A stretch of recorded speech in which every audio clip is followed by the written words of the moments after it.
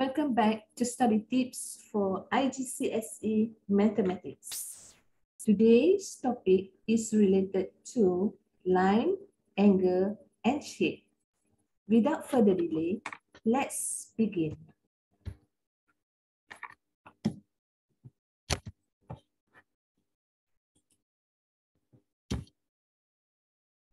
Lines and angle.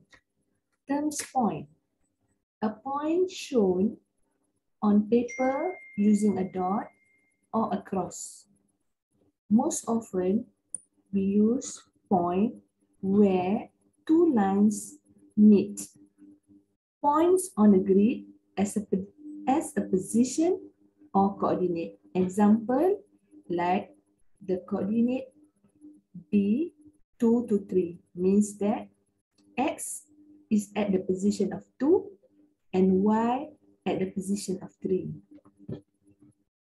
Lines. A line is a straight, one-dimensional figure that extends to infinity in both directions. The word line is used to talk about the shortest distance between the 2 points, A to B. So lines are named using starting points and ending points. Parallel. A pair of lines that are the same distance apart all along their length are parallel. The symbol parallel is used for parallel line. Example, A to B is parallel to C to D. Lines that are parallel are marked on the diagram as arrow. Angle. When two lines meet at a point, they form an angle. The meeting point is called the vertex of the angle, and the two lines are called the arm of the angle. Angles are named using three letters: the letter at the end of one arm, the letter at the vertex, and the letter at the end of the other arm. Example A, B, B, C. The letter in the middle of the angle indicates the vertex.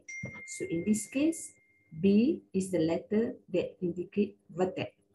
The symbol acute angle is used to indicate an angle. Perpendicular. When two lines meet at the right angles, they are perpendicular to each other. The symbol right angle is used to show that lines are perpendicular. What is acute angle? Acute angle is greater than 0 degree but less 90 degree. The measurement is inside. It should be between greater than 0 and less than 90 degree. Right angle. A right angle is an angle of exactly 90 degree. A square in the corner is usually used to represent 90 degree. A right angle is formed between perpendicular lines. Example, X, Y, Z is equivalent to 90 degree. Obtuse angle. An obtuse angle is greater than 90 degree but less than 180 degree. Straight angle. A straight angle is an angle of 180 degree. A line is considered to be a straight angle. If you can see from M, N, and O is equivalent to 180 degree. So M to O is a straight line. Reflect angle. A reflect angle is an angle that is greater than 180 degree but less than 360 degree. Revolution. Revolution is a complete turn and angle of exactly 360 degree. Okay. Measuring angles is less than 180 degree. So when you want to measure the angle which is less than 180 degree, so we can use protractor. So how to use the protector? For example, given measure A, B, and C.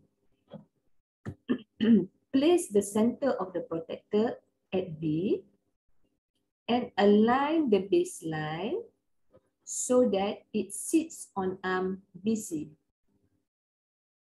Extend arm BA so that it reaches past the scale. Then read the inner scale. ABC is equivalent to 50 degree. Here you go. You already get the answer for ABC is 50 degree. And the second question is measure angles P, Q, R. Same things. You put the protector, the center of the protector at Q, and the baseline along QP. QP. Start at 0 degree and read the outer scale PQR.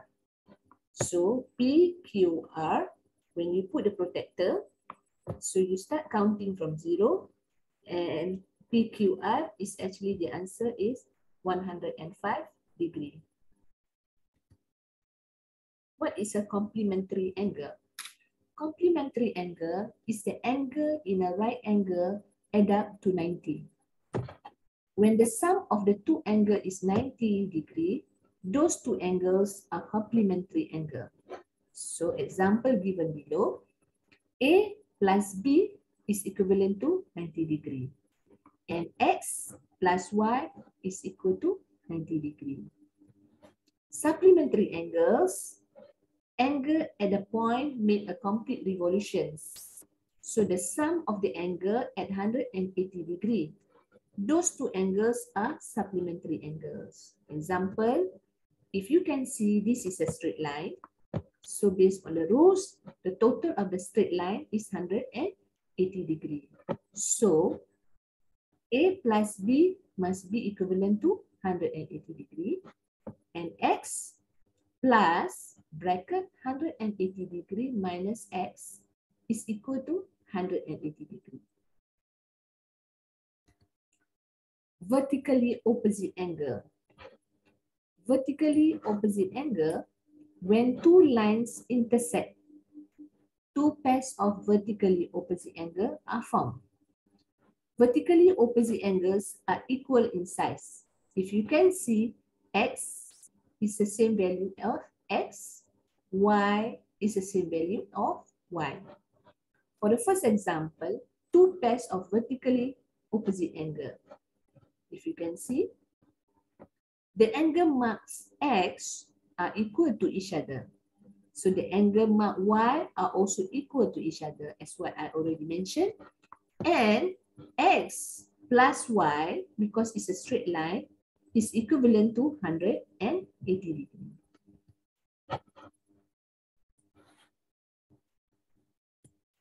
Okay, types of quadrilaterals. For example, we have parallelogram. So the parallelogram's property, we already know that opposite sides parallel are equal.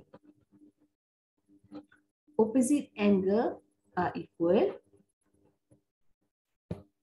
Diagonal bisect each other. In this case, we can see that A is equal to C, A value, and B value is equal to D. Rectangle. How does the rectangle look like? So, opposite sides parallel and equal. If you can see, equal, parallel, and is indicated with an arrow, parallel. All angles equals to 90 degree. Yes, you can see here in the diagram, it's a 90 degree. Diagonals are equal. Diagonal bisects each other. So is everything perpenjuru? Diagonal is all equal. So if you have square, square opposite side parallel and equal. Okay, this value, this length of value is the same. All angles is equal to 90 degree. If you can see, this is 90 degree, 90 degree, 90 degree, 90 degree. It's all 90 degree. Diagonals are equal. Diagonal bisect each other at 90 and diagonal bisect angle. Rhombus. Rhombus, this is a type of rhombus where A value is equal to C and B value is equal to D. So all sides equal in length, opposite sides parallel, opposite angles are equal, diagonal bisect each other at 90, diagonal bisect angles. These are the properties of rhombus. Trapezium. Trapezium is only one pair of side parallel. You can see from the diagram itself. And finally, you have kite. Kites, two pair of adjacent sides are equal. One pair of opposite angle is equal. Diagonal intersect at 90, diagonal bisect angle, where you have a value of A, B, C, and D.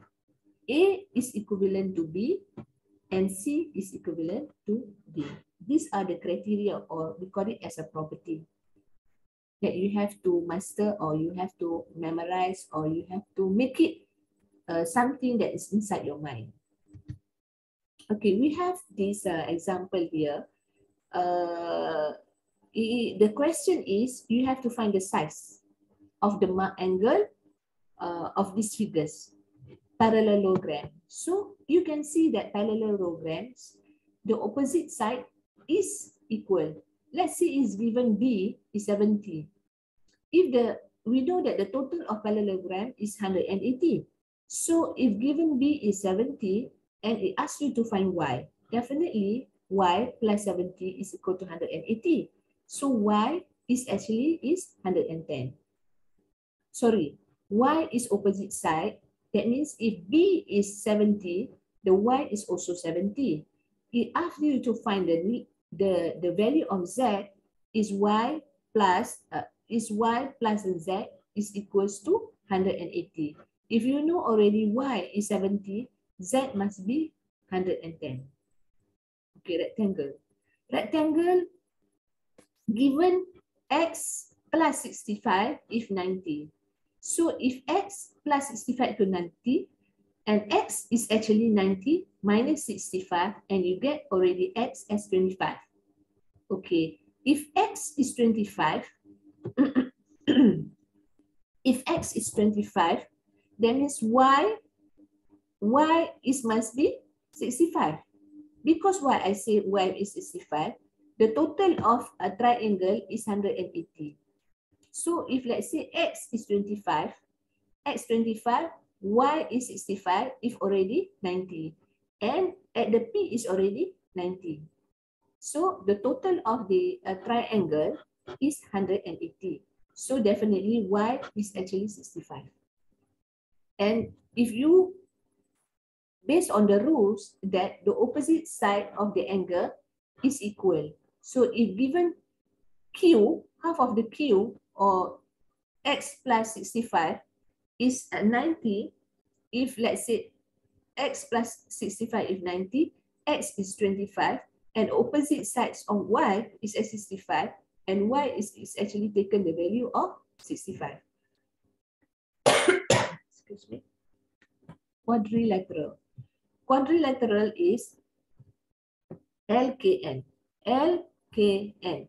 LKN is a total of is equivalent to 360 minus 70 minus 65 minus 145 minus 80. And you know that the side of LKN, the value of the K here is 65. You already know that the rules is the total of the triangle is 180. Okay, if LKN is 65, okay, is 65. How to get the value of X here? So,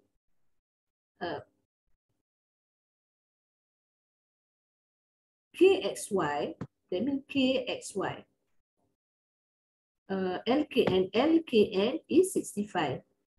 And kxy is also 65. Because it's the same. If you see, this is parallel. So if k is 65, x also take up the value of 65. If you find the value of x is, you have to minus 180 minus 65 minus 65. Then you get the value of x is equal to 15. That's all for today.